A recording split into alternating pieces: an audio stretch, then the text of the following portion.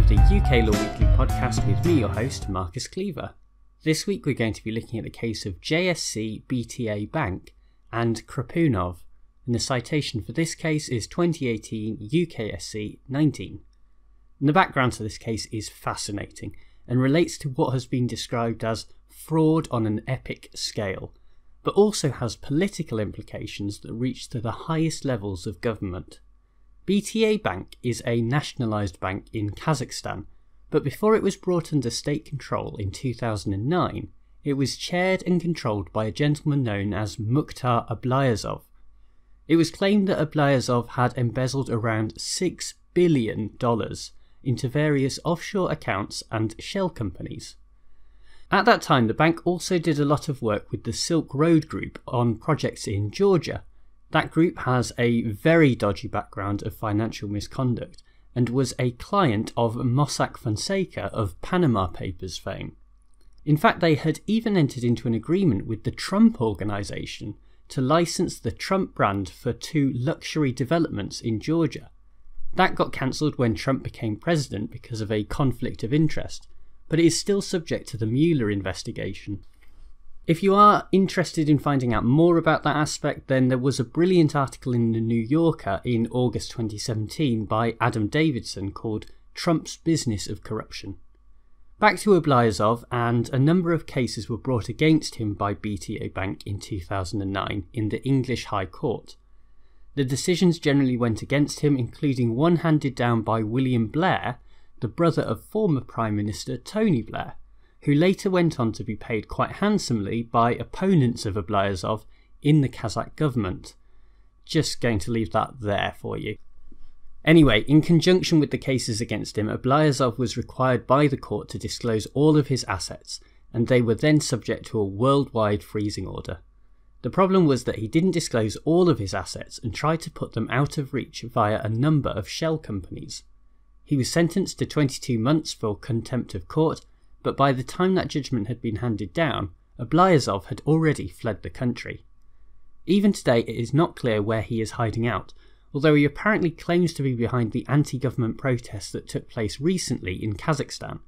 To be honest, it is hard to get a reliable source, and it is possible Ablyazov's name is just being used as an excuse for a government crackdown.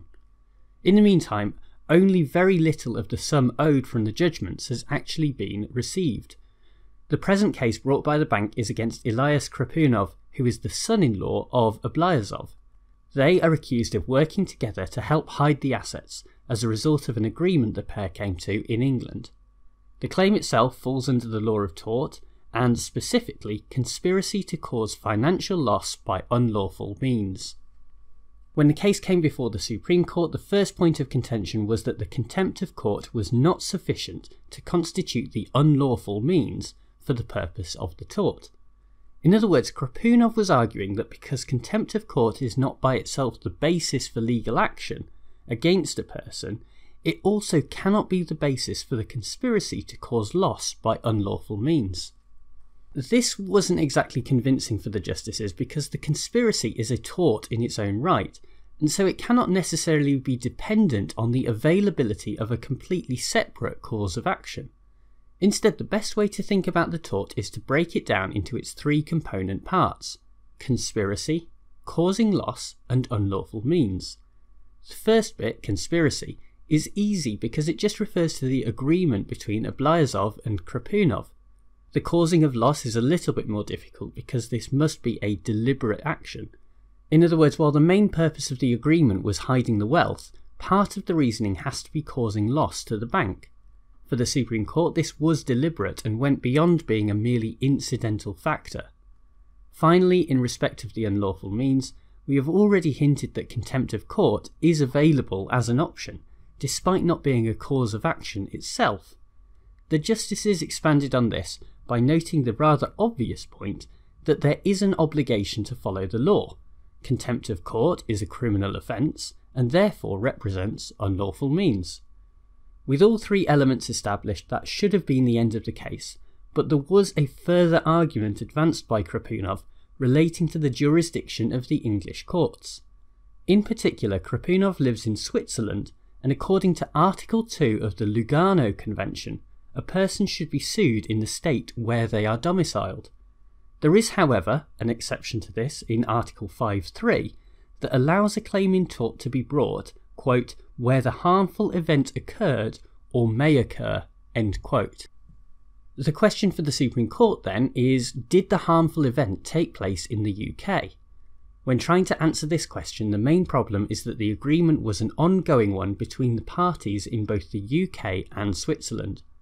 Fortunately, an answer is available by referring to other similar international agreements, such as the Brussels regulation within the EU, and the Court of Justice has allowed for an interpretation that covers both where the damage occurred as well as the place that originally gave rise to the damage. It is this second point that is relevant here, and the emphasis from the Court of Justice has been on the formation of an agreement as opposed to its implementation, as seen in the case of cartel damage claims hydrogen peroxide and Asco Noble NV from 2015. In this case, the agreement was formed in the UK, and so Khrapunov's appeal could be dismissed in its entirety. The final analysis of this case does not need to be overly burdensome. The interpretation of unlawful means to include a criminal offence is hardly controversial, and while drawing on the Brussels Convention and the jurisprudence of the Court of Justice of the European Union to interpret an agreement with Switzerland is a little bit of a stretch, the conclusion that a tortious event can be held to have taken place where it originated is both a sensible and practical approach. The case does, however, present an opportunity to talk about the large number of actions brought by Eastern European and Russian litigants in the English courts. In the past year, 31 cases involved Kazakh litigants and 20 involved Russians out of a total of 158 cases. The Kazakh figure is most likely inflated by the extensive BTA bank litigation that we caught a glimpse of today, but that is no excuse for ignoring this wider trend that has long been prevalent in commercial law. To be honest, there are not many disadvantages to this though. Arguments that this clogs up the legal system are not made out, as the majority of litigants are British, and while there are certain inefficiencies, the reforms of the past 10 or 20 years have improved the pace with which cases are dealt with. Of course, it isn't always pleasant to have cases involving fraud, corruption and conspiracy, among other things, dragged through the English courts, but that is not much different to turning up at a magistrate's court on any given weekday and seeing what goes on there. Any fear that the corruption will infiltrate the UK as a result of this ignores the fact that the reason England is chosen is precisely because of the low levels of corruption. We do have to concede that there might be political ramifications, as for example when Ablyazov was granted asylum, Kazakhstan threatened to send a number of lucrative contracts China's way instead.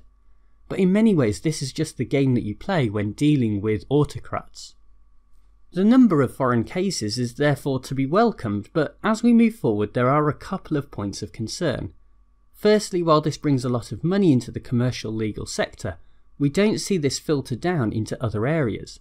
It is strange to think that at a time when there has never been more money flowing into the legal sector, we are undergoing a crisis in legal aid. I'm not trying to make a point here that commercial lawyers should do more pro bono work or that big firms should pay more tax. It is just interesting to note the widening disparity within the profession. Finally, there is a question about how sustainable this trend is. Some people have suggested that Brexit will have an impact on the number of cases coming to the UK, but I'm not convinced by that. After all, Kazakhstan is not in the EU, and it's not likely the entire infrastructure of law and justice is going to break down after we leave. Nevertheless, there are rivals for this business that the UK attracts. Within Europe, a lot of similar cases are going to other countries with a comparable legal tradition, for example Sweden. Perhaps the biggest threat though comes from outside of Europe, as places like Dubai and Singapore are making concerted efforts to attract business their way. There are a lot of incentives on offer, and this is having an effect, but their comparatively lower rankings on the democracy index means that there is less certainty and finality in the judgments that are handed down compared to in England, where the rule of law has stood firm for centuries. Well, thank you very much for tuning into this episode, and thanks as ever to bensound.com who provides the theme music. Just a quick reminder from me that if you are interested in a free guide to answering problem questions, this is especially designed for law students, then you can sign up for my email list at uklawweekly.com, and you will get that free in your inbox, as well as regular emails from me about news stories from the legal sector. I'll be back next week with another case, but in the meantime, bye!